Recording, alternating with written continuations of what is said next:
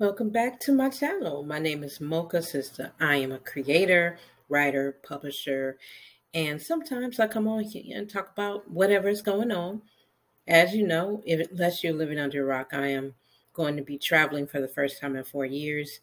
And before we get into the video, please subscribe to the channel. To everybody else, welcome back.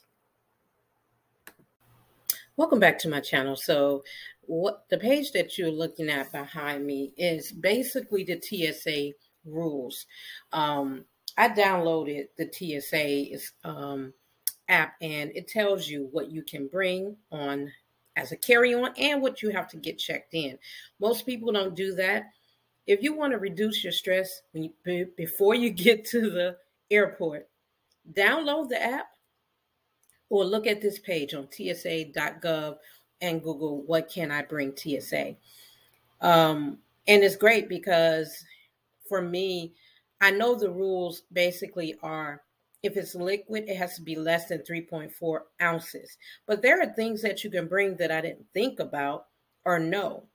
Yes, you can bring stuff like books, a bottle opener, but if you going on and you're drinking your water, you have to toss it because most bottles of water is like 8 ounces or more. So it has to be less than 3 ounces. But you can bring on some interesting things, boxing gloves, bread. You can bring cooked meat, which I did not know. Bug repellent, but it has to be under a certain amount, like 3.4 ounce. So if you're going to the islands and you want to bring that, get the travel version of it. A lot of people, like where I'm going, it's going to be warm. And if you bring in the big thing, a bottle, you just going to have to toss that. Of course, you can bring, candy. You can bring cookies. They're not supposed to get rid of that. But if you have canned goods or canned foods, it will have to go and checked. Your bag must be checked for that. So if you go through that list, it will save your life. I'm going to tell you right now, I regret not getting my pre-TSA thing completed before this trip because I want to just go straight through the line. But I'm glad I did download the actual app. So I'm going to go through everything to make sure my bag is tight and hopefully I can go through without any issues.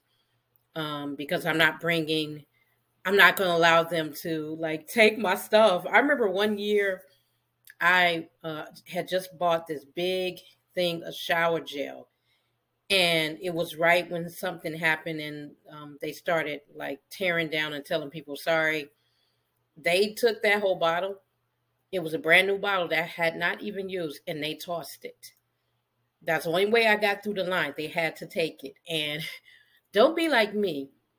Go to this website before you travel, especially if you're going to go on a cruise or something like that. And also to touch upon the pre-check TSA, it costs like $85 for 5 years. It gets you through the line a lot quicker. I'm going to have to do it after this trip. But anyway, I'll talk to you guys soon. Let me know. Did you know about the TSA app, and have you ever gone through straight without any issues with your carry-on? Talk to you soon. Welcome back to